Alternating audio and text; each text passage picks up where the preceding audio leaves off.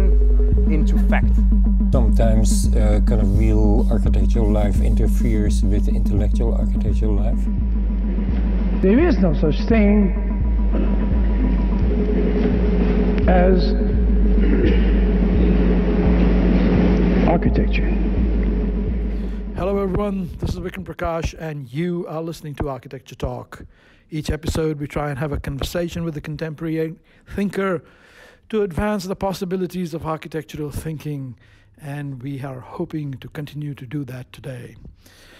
I'm today talking to my good friend and colleague Mark Jarzombek, a conversation that I recorded when I visited him a few weeks ago at MIT. He's currently teaching the Global History Survey, and so we decided to sit down together with a mic in front of his students and TAs and have a conversation that tracks a number of topics, but in particular the history and future of the global project, our lives and careers, and of course the future of architecture itself. I hope you enjoy this conversation, and I hope you're staying healthy and safe and washing your hands consistently in this strange day and age of the coronavirus. Enjoy the conversation. All right, hi Mark, good to see you again. Hello Vikram, good to see you here in Cambridge. It's nice to have a conversation with an audience.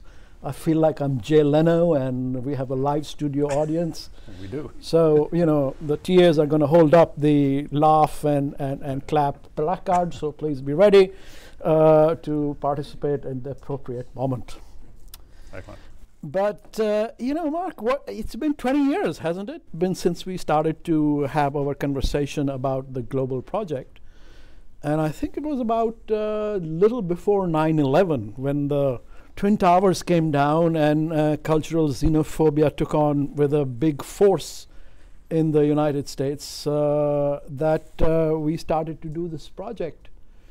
But in many ways, I think the project was long brewing, wasn't it? That I mean, I'm certainly the sort of events of 9/11 gave it a big boost. But the project was long brewing.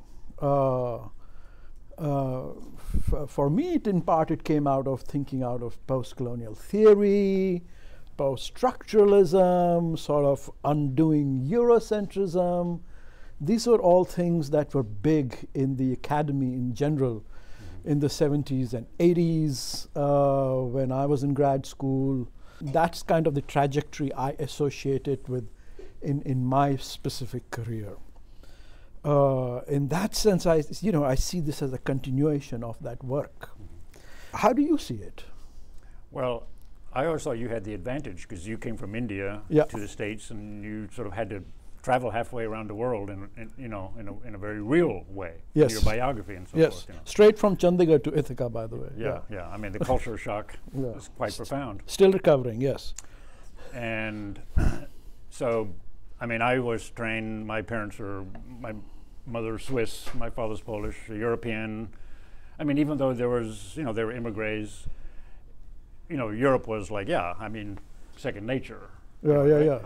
Eurocentrism was baked in. Yeah, it was baked in spite of you being of Jewish extraction and having been thrown out of Europe. Yeah, exactly, all that type of stuff. So, but it was still baked in, and then I went to, architectural school in Switzerland, and Eurocentrism was Eurocentrism, and like, what was the problem? There's no problem. There's no problem. That's right. Yeah, didn't even notice it. And then in the 80s, when I came to MIT to get my PhD, everyone was critiquing Eurocentrism, but no one knew what to do about it. Right. It was like, oh my God, Eurocentrism is bad. But it was like, what do you do? And one of the consequences of that was kind of area studies and retreat into areas of specialization. I mean, that was part of the problem. So the answer was area studies. You study North Africa, you study South Asia, you study Japan, or something like that, right? Yeah. And you sort of burrow into those places, and then you're safe from the charge of being a Eurocentric. Right. And so you become experts. You become an expert in these places, and you're safe, and then you're not a Eurocentric. Yeah. And that seemed to be like fine. I mean, okay, that was what we were told, And, so and the other thing was tokenism, right? I mean, I remember my first year TAing this exact same course, 180, 181 at Cornell. 181. You know, a certain faculty member was my professor, and he said, "Oh, Vikram, you're from India, so you must do me a lecture on Indian architecture." Yeah. So it was like, you know, about which you knew nothing. About which I knew nothing. I was a Corbusier modernism expert. Yes, exactly. Right. That's right. Yeah, the assumption is if you came from a certain place, you were supposed to know it, you know, and identify with it, and so forth like that. So there were a lot of really bad consequences to the critique of Eurocentrism, which were collateral consequences that people sort of didn't quite anticipate. Yeah. And so by the 1990s, I mean, when I taught the survey course, I was handed a syllabus, and it was, well, there's first Egypt because they made the pyramids, and then there's the Greeks because they made the Parthenon, and then there's the Romans, and then there's the Middle Ages, and and then it's Frank Lloyd Wright and Corbusier. That's right. And they said, you know, like, you know, what's the problem with that, you know? And I put that in the garbage, but it was like there were no other syllabuses available, right? No one was teaching anything other than that, right? And so you call in the person who teaches Chinese architecture, which I did the first time, and that person gave a really boring lecture, I must say, about on Chinese brackets. Yes, on brackets. brackets, I still remember that lecture, and practically the entire class fell asleep, you know. And there's this thing, you know, there's this entire sort of well-baked canon of Western mythology, which goes from, you know, the Greeks to Le Corbusier, right? And then you show those pictures from Vers une architecture. There's a Greek temple on one side and a car on the other side, and magic, yes? But for the rest of the world, you show brackets. Yeah, exactly, yeah. That's right. So that was the level of scholarship at that time. So, I mean, I know all of this was before most of you were born, right? A little bit, right? We're talking 1880s, 1890s. Yeah. Yeah, I'd hate to. Anybody born in the 80s over here? You don't count. 90s, you're all at 1990s something? Yeah, some 1990s, okay. Right. We decided we had enough of all that. We wanted to do something different, but we didn't know what it was. Started in 1999, 2000. 99, 2000, yeah. That's when we started. We were teaching from these old textbooks, and we decided they were terrible. These exact survey that you all are doing today. So we threw all that in the garbage, and then he and I, you know, went to a bar or something like that, you know, and we decided we got to do something different. But we had no idea really what we were going to do, and it basically emerged into this, you know, over the last 20 years. And so, but we knew we weren't going to do, you know, start the story. The textbook that we had used starts the story in Stonehenge, and you know, I don't know. We'll talk about Stonehenge, but it's, as you notice, we haven't gotten there yet, right? We'll do that on Wednesday, right? So instead of starting there, we're sort of like showing that there's a lot of history that happened long before. Interesting history. I mean, not just sort of stuff, you know. But instead, in the book, we took the conceit that one way to crack open the sort of normal trajectory of history, quote unquote, is to organize the text by time cuts, right? That's right. That's right. So we did. So we took like 800 CE. You all have the textbook, right? And you see what's happening around the globe. 1000, what's happening around the globe. 1200, what's happening around the globe, and so on. And that's how we organized the textbook. That's right. And many of the teaching modules. That's right. Because the at that time it was linear. It starts old and goes to the modern in a linear sort of way, right? And if you're not on that line, let's say if something happened in China or in India or whatever that wasn't in that line, it was just like not relevant. So I think everyone today sort of would realize that's really a bad way to do it in the world that is round, right? I mean, the world is round. It's a globe. It's not a line, right? So we came up with time cuts, and sort of the idea was, in other words, like if you're an architect today and you get a degree at MIT and you get a job, you know, it's like, what's happening in the world? You know, where's the exciting place to be, right? So if you're got an architectural degree in the 9th century, what's the exciting place to be, right? Where would you want to go, right? Now in the 9th century, the last place you wanted to go would be Europe. There's nothing happening. It's pretty, you know, boring. Right, you'd want to go to Southeast Asia, which we'll go to, right? Gangbusters, temple. Going gangbusters, Borobudur, temples up, I mean, things that just amaze you completely, right? So you get your parents to buy you a ticket to Southeast Asia, and that's where you would go. So that's where we say that's where we'll start our chapters, because that's where the exciting thing was happening in the 9th century. Now, of course, it depends on Vikram and I making a decision, because I would say Borobudur, he would say Shmorobudur. Okay, sometimes he'd win, sometimes I'd win, and so forth like that. But it was like, where do we think, the exciting architecture was made in the 9th century? Where was it made in the 10th century, and so forth, right? So we would make these value judgments, as opposed to saying, oh, it's a line and it all sort of ends today, right? There are other lines. There are many, many lines, many right? lines. We just haven't even begun to even sort of see all these lines yet, right? Because scholarship is very slow. Drawings are sometimes non-existent. That's why I'm asking you to make drawings, because you're doing what I do almost every other day. Like, I want to talk about that temple. There are no drawings. But how do you think, 20 years on, how do you think this sort of concept of the time cut has held up? Do you think it's still working? Yeah, I don't know. I've heard some complaints about it. Well, that's because people are too stuck in their ways. And well, people feel old-schooly. that the downside of this time cut model is that it feels encyclopedic, right? That, it's just one thing after the other, and we don't give them good stories, right? We need stories. So that was one of the problems we ran into, right?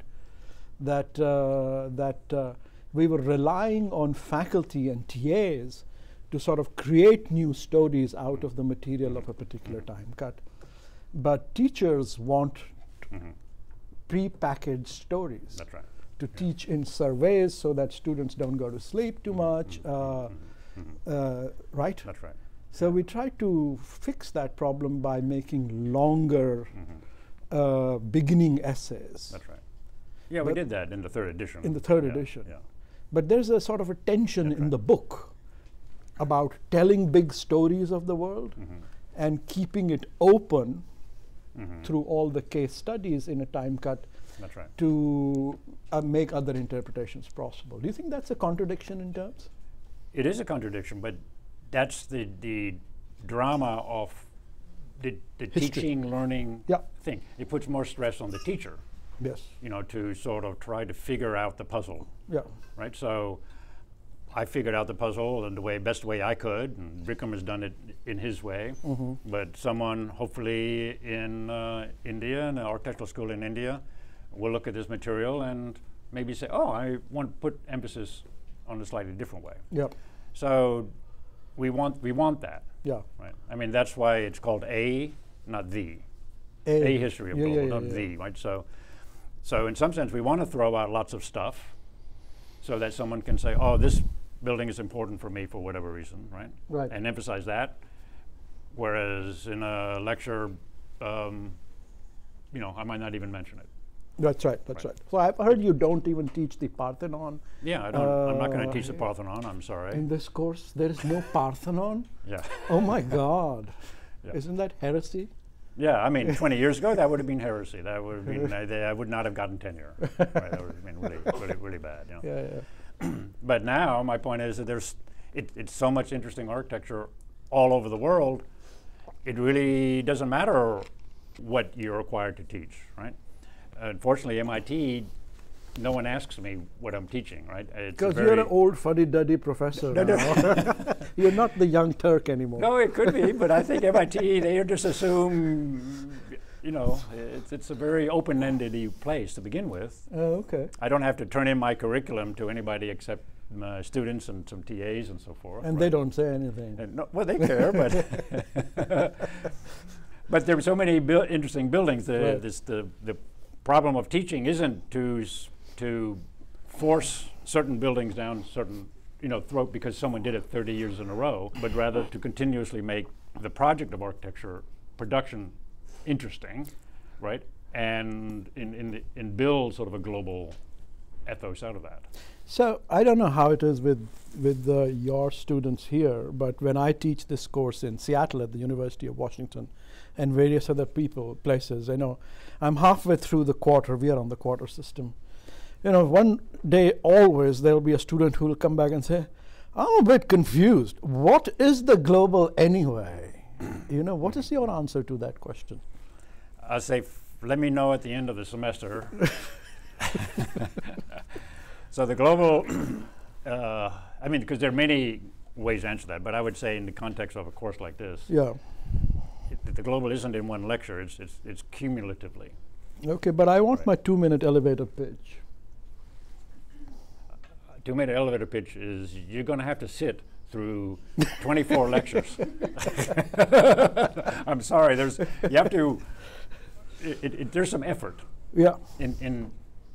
Global isn't something that you have instinctively in you. Yeah. It's something you've got to want to have, right? Not everyone wants it in equal doses.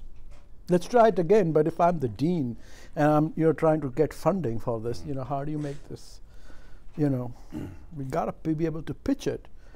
I thought that, one of the slides that I thought you made in one of our sort of global history presentations, it's a world opening kind of inculcation, right? That's right. If building the canon or trying to teach the greatest works of a certain civilization is a world closing attitude, I think the global is a world opening attitude, right? And not only world opening in the sense of being open to other cultures and people and places and histories, but also an opening towards other ways of thinking, right? Absolutely, that's right, yeah. And architecture does that very well because it operates at many scales, very intimate scales to very large scales. It operates at social scales. It operates at the scales of materials, right. The scales of productions, scales of use, and so forth. So it has all these layers in it that allow one to sort of see how it itself is already, making a building. It's already sort of opening something, right? Right. And if you do it in places that you're unfamiliar with, right. you sort of say, oh, I see, different ways of making, different ways of thinking. Yeah. So it does become world opening, and it's, as opposed to, let's say, reading a poem by a Chinese poet is world opening in some sense. You'd read it in translation, you'd have to know something about the poet and so forth like that. But I'm very architecture centric. I would say architecture gives you even more than what a poem could give you because of all these layers of trying to understand what it is. Okay, let's get into that a little bit. Your architecture centrism, which I intersect with complexly, let's put it that way. Okay. One could say this podcast is called Architecture Talk, but I interview people from fashion, theater, dance, poetry, physics, philosophy, astrophysics, everybody, because I consider everything to be architecture. That's one way to think about architecture. We are sitting in front of MIT majors. You're all probably doing, I don't know, chemistry, math, something. I don't know, something. Some architectures. Some architecture, yes. But from my perspective, but that's one way to think about architecture. Architecture is everything because architecture is the sort of framework for life, and all of us are dealing with life, right? Architecture is made of atoms, so we need physics. Architecture involves chemistry, so we need chemists. So architecture needs astrophysics because, as we are learning in our Biennale project, the steel that holds up our buildings is made in supernova explosions. So architecture is everything. Is that what you mean by architecture, or do you mean architecture something more specific? I definitely can go with there. Go with that. That's not I don't have any resistance to that. Yeah. I would say, however, perhaps maybe I'm then here maybe somewhat more conventional. I'm thinking in the School of Architecture, ultimately I've got to explain the hard bits. Hard bits? The hard bits of all of that, right? Yeah. The things that we might call buildings. Ah, buildings. Yeah. But so you locate architecture to buildings. No. Small b, which can be very broadly understood. Right? But nonetheless, some things that shape, because they're these things put together like magnets, all sorts of variety of activities. from their production to their use and so forth, right? And that end result of all that is this thing that we call architecture, right? So I'm not interested in the end resultedness of it, but in how those things actually bring different social, economic, political, geopolitical forces together and then produce something. Sure. So the historian's job is to sort of go in reverse, and find those stories that sort of explain then how the thing got there, right? So, it's sort of a little bit like a car. We get in the car and we drive it, we press the gas pedal and we go. Right? Yeah. And that's sort of how we often treat architecture. That only works in Teslas, by the way. Yeah, okay, yeah. Anyway, yeah. That's right. But in the old days, there was something called a carburetor. Clutch, gears. Well, then there was a carburetor, which was this magical thing. Which would get flooded all the time. Yeah, which would get flooded, right. Which put the air and the gas together, and it made a little explosion. So it's the carburetor that moved the car, right. Not anything else. And so, what is the relationship between the thing that's doing the work of moving it, the dynamics, and the thing that is sort of the object itself? Right. So, in some sense, looking under the hood, right, of all of that, right? Yeah. I mean, I can see that from the historiographical perspective, that we are trying to, weave in all the forces and all the sort of complex of society, social, cultural economy that goes into the production of a single work of architecture, or a single building, let's say. Single-ish thing. Single-ish thing. Yeah. I mean, that's one way to look at it. Yeah. And that's part of the conceit of the Biennale project that we are putting together to be shown in Venice in May onwards.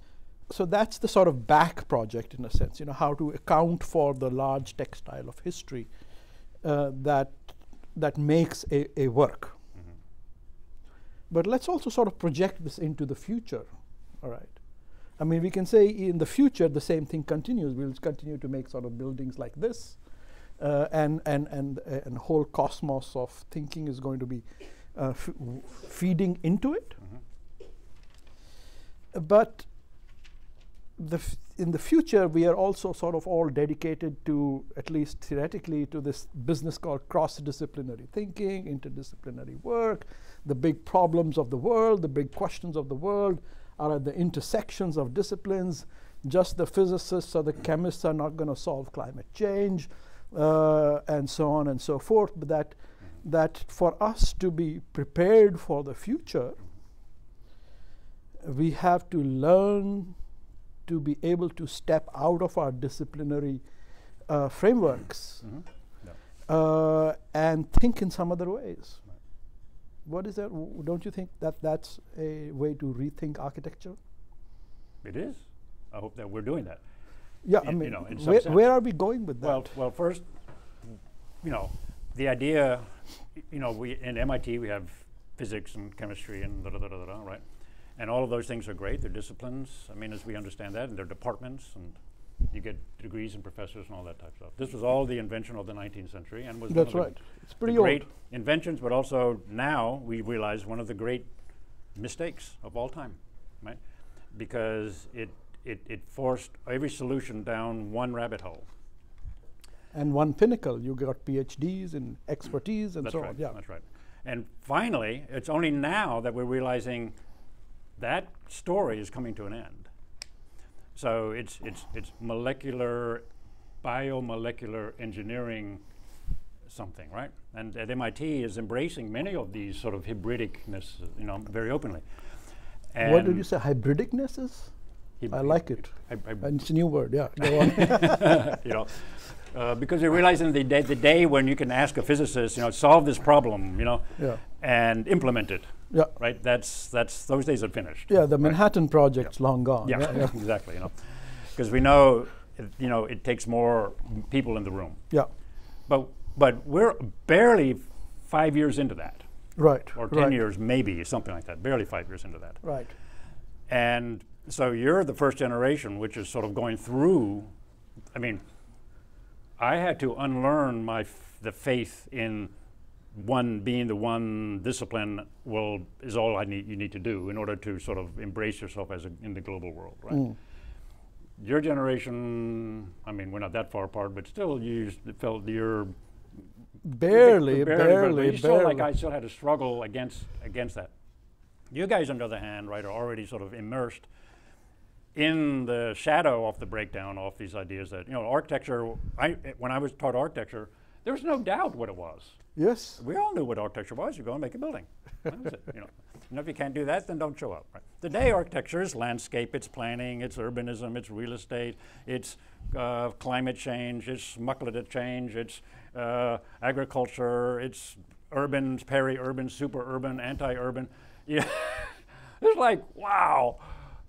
It's once again, planetary. And it's ethics, and it's planetary, and it's transgender considerations, and it's supernova, and it's supernova thinking, and it's 3D printing, and it's molecular engineering, and it's building on Mars, foam, and biofoam, building out of foam. What do you call this? The ooze, the slime. Ooze, Okay. So it's sort of like up for grabs, but it becomes much more interesting. And this should have happened 50 years ago. I mean, the thing is, why is it happening now and not just imagine it happened 50 years ago? Well, 50 years ago, we were running the Holocaust in Germany. Yeah.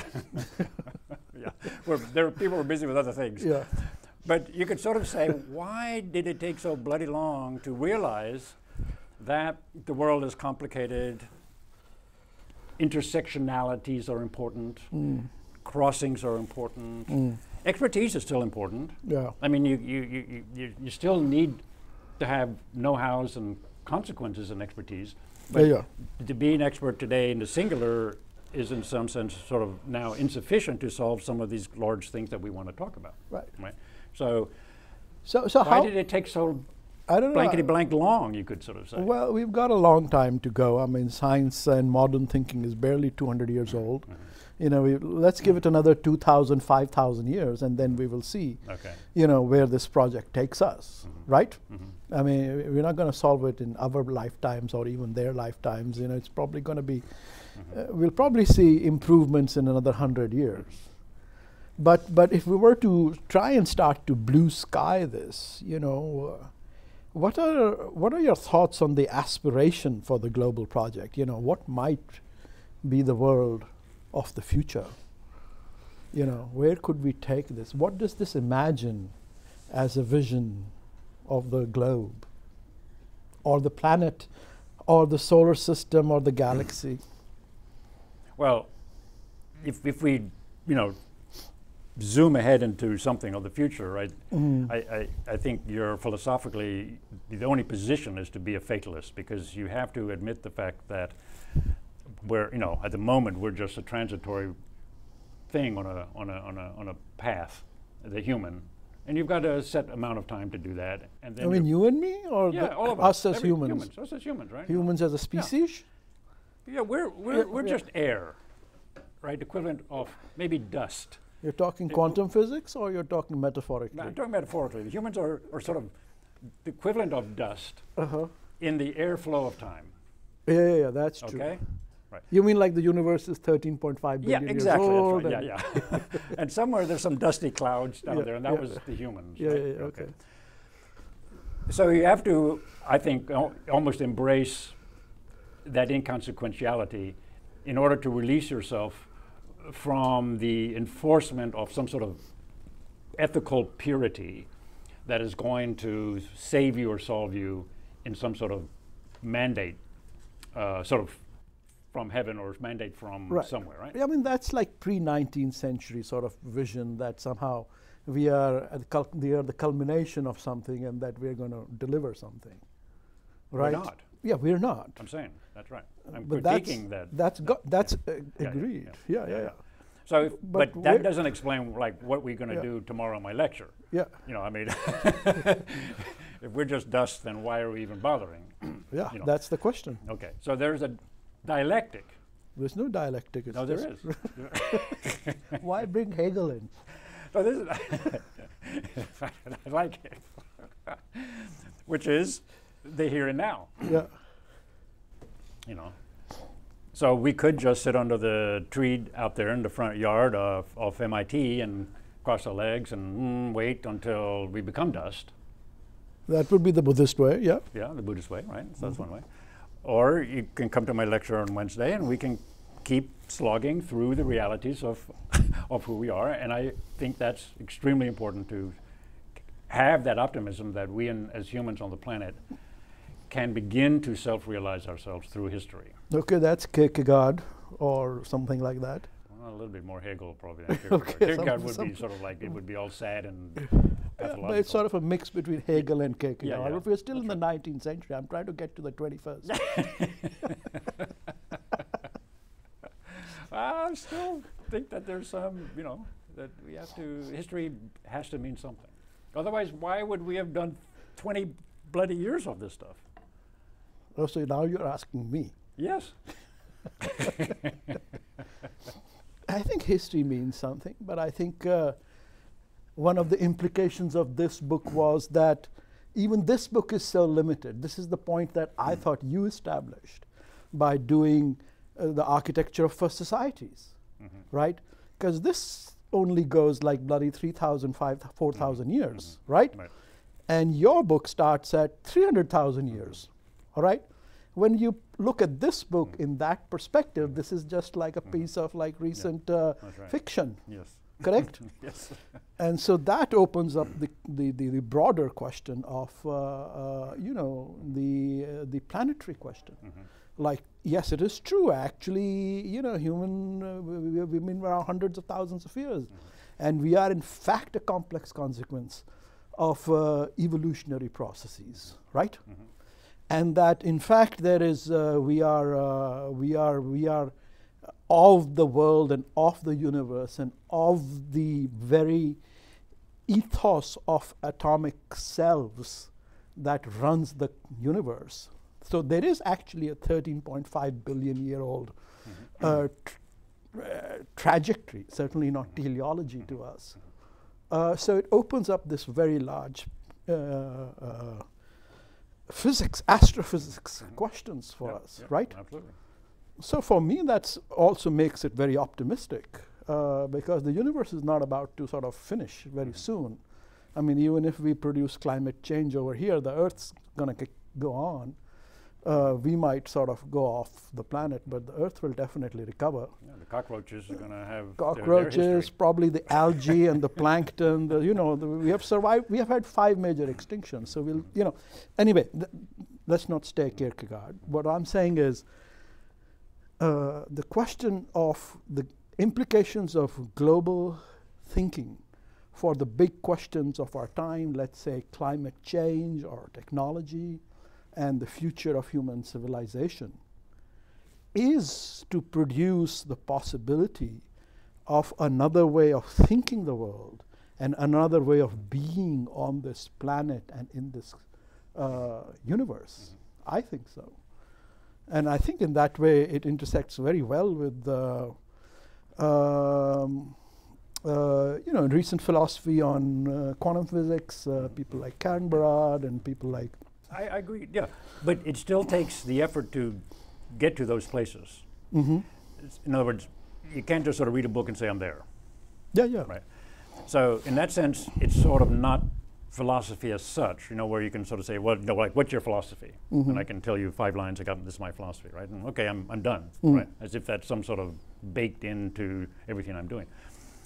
You got to sort of earn the right to do that, yes. To have that perspective. Yes, right? yes. And that work, the labor, the effort, it comes in different ways. Yeah. Right? But a lot of it, I would say, in some sense, the way I see the world is like 90% of that is autodidactic. Autodidactic? Yes, you got to want to do that. So these guys shouldn't be in class? They should be in class. But they have to want, I don't say want to be in this class, I would have not presume, but they have to want to know more than what they know now. Yeah. Which I'm presuming this is just all of you, I'm just going to give you that. It's just a distribution requirement. Yeah. Right. And if you want to know more than what you know now, right, your arrows are already pointing in the positive trajectory, so Yeah. if you're in the mid-20s, so that by the time you get to mid-30s or mid-40s, right, that the narrative gets fatter, your capacities grow, your capacity to synthesize improves, and so forth and so on. So Right? the desire to want to know more is the project of self-consciousness looking to fulfill itself. No, I mean, is not this fulfill Kant? itself. No. There's no. Well, I don't know if this fulfilling itself is ever happening. Oh, right? okay. Defulfilling itself. Maybe not Anti-fulfilling yeah, yourself. yeah, Taking yeah. yourself out of the equation. That's why global, I say, is important, because global continuously reminds you that for every one of you, there are 25 billion people who are just not like you. Will never be like you, ever, ever, ever. And you sort of like go, holy camole, that's a scale impossibility. I mean, because I don't feel the planetary people around me not being like me, but I should. And then you sort of say, well. So I'm singular and unique? What's the argument? Very here? much so. But you're also singular and unique in a very inefficient way, because you have to now build a consciousness to people who are very much not like you, and then all of a sudden the jumping into these other spheres awakens gaps of comprehension, gaps of knowledge, gaps of language, gaps of cognition. Tower of Babel. No, it does. It's not. That's already answers. That's the Bible sort of saying it's Babel. Therefore, we all have to speak one language, and yea, praise be God, right?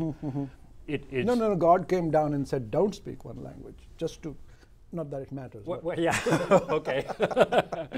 But it's not that everyone is speaking Babel, different languages. It's sort of like you want to be the resident of the Tower of Babel.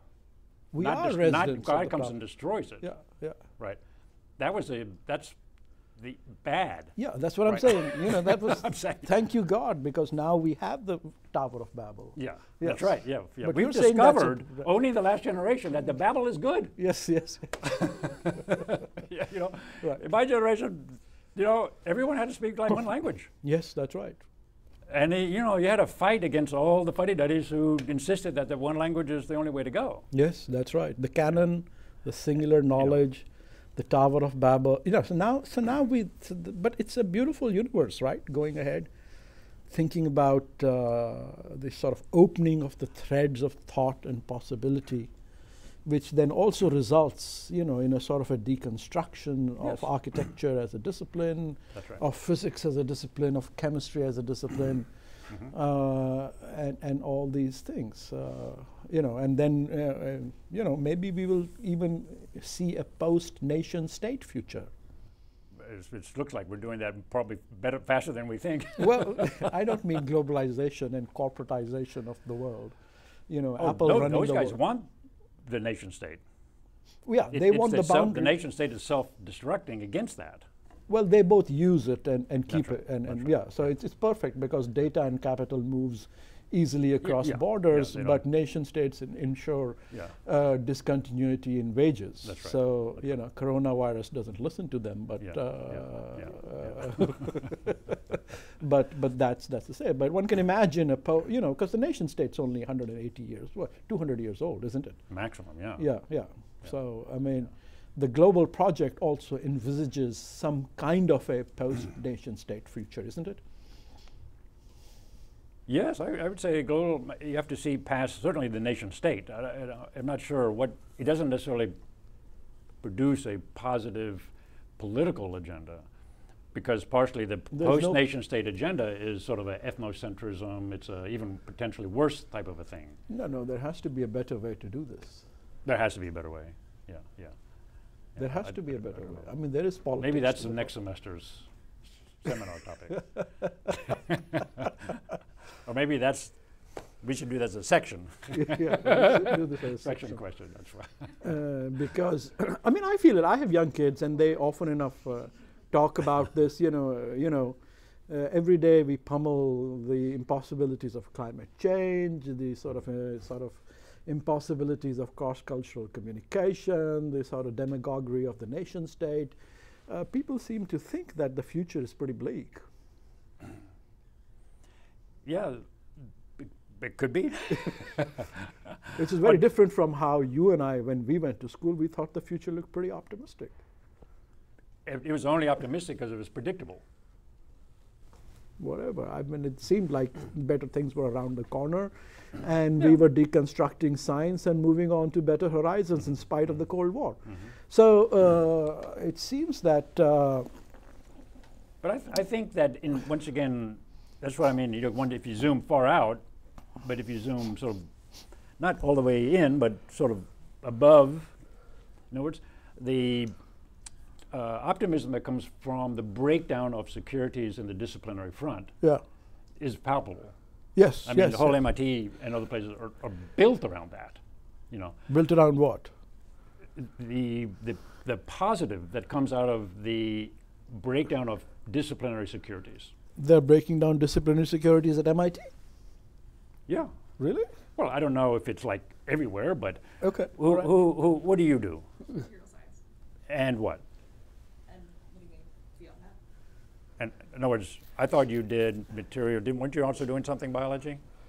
I do material science, chemistry, and architecture. Okay, right. Who does like more than? I mean, what? Give me some examples of more than one discipline here in this room. Speak up. Chemistry? Chemical engineering and architecture. Yeah, okay. All right. Got to be more. Mechanical, chemical, biological engineering. Ah, see? Okay. All right. More. Mechanical, chemical, biological engineering. Oh. See? It's even got a name now. Yeah, yeah. Yeah. I study computer science, specifically human-computer interactions. Okay. HCI. Right. Computer, say it for the machine. Computer science and human-computer interaction. Okay. This is then the computer people taking over design thinking. Yeah, that's right. Yeah, that's right. Yeah, right. So you see, this, you know, people here in the class are already moving in these ways, and you know, for me, it's sort of like scary, right? Because I didn't have to undergo, in some sense, thinking about two disciplines. Yeah. I did that all after I got tenure. Yeah. I got tenure being a good sort of disciplinary citizen. Yeah, me too. Right? Yeah. And then it was after tenure, I can do whatever I want, obviously. Yeah. And then it was like, oh, let me move here, let me move there, let me do that, you know, whatever, you know. And so I did it sort of on my free will, you know, free time. Yes.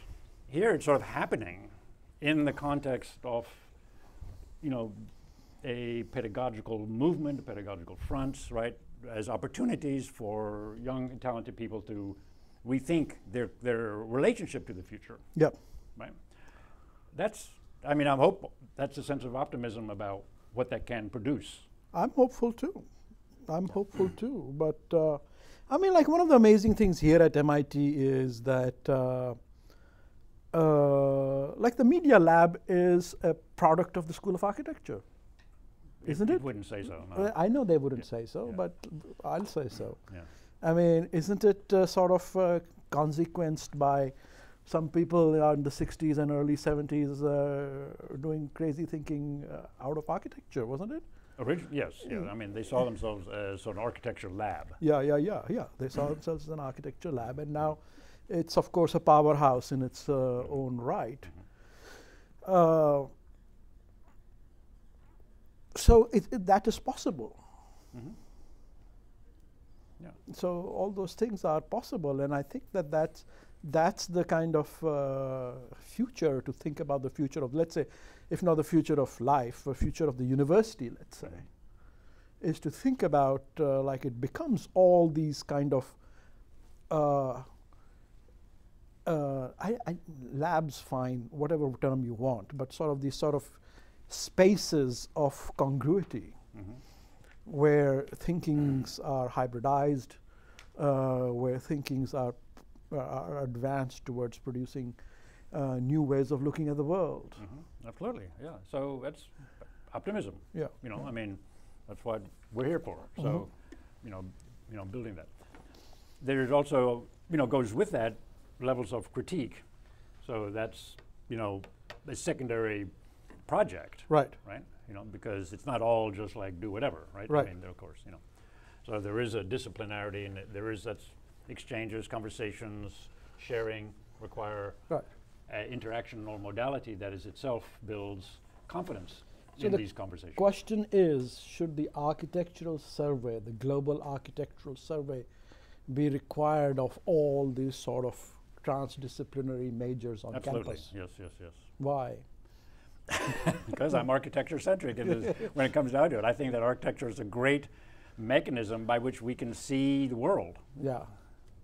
You know, architecture is sort of the medium, if you will. It's like a lens. It's like a glass. It's not the only one, but it's a medium that allows different layers to become into visibility. Right. You know. I mean, it is true. Architecture, in that sense, is the stage set of life. Yeah. All right. Well, this is a good time for us to perhaps shift the conversation around a little bit. It's always great to talk to you, Mark, one-on-one. No, good.